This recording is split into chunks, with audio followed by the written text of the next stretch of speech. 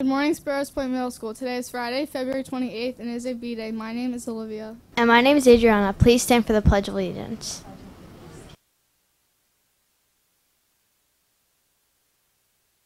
To the flag of the United States of America, and to the republic for which it stands, one nation, under God, indivisible, with liberty and justice for all.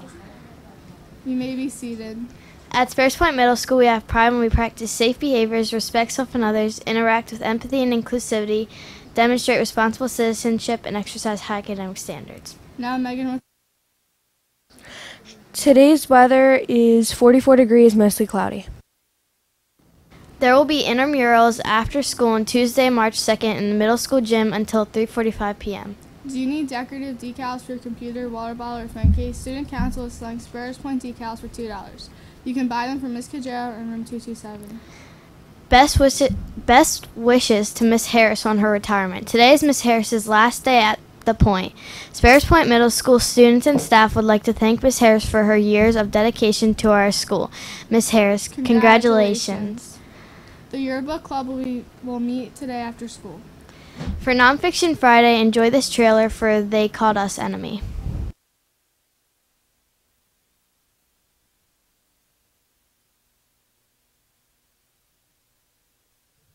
They Called Us Enemy by George Takei tells the true story of actor George Takei, best known for his role as Lieutenant Sulu in Star Trek, as his family is taken from their home in California to an internment camp in Arkansas, then to a camp in Tulu Lake in Northern California, all because he was of Japanese descent during World War II.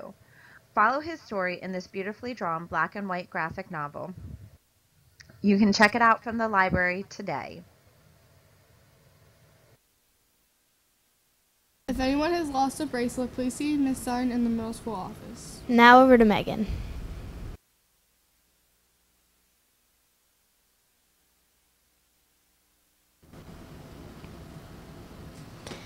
In honor of Black History Month, students in Mr. Wise's classes were tasked with researching a Black historical figure of their choosing, from either past or present. As Jesse Owens, one of the all-time greatest track and field Olympic athletes, once said, "We all have dreams. In order to make dreams come into reality, it takes awful lot of determination, dedication, self-discipline, and effort."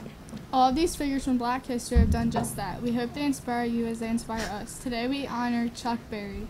Was born October 18th, 1926, and died March 18th, 2017. Was a singer and songwriter and one of the pioneers of rock and roll. Was among the first musicians to be inducted into the Rock and Roll Hall of Fame on its opening in 1986. Now for the quote of the day. Great dancers are not great because of their technique. They are great because of their passion. Martha Graham. Thanks for watching. I'm Olivia. And I'm Adriana. Let's sing Miss Harris out of her Eternal Summer.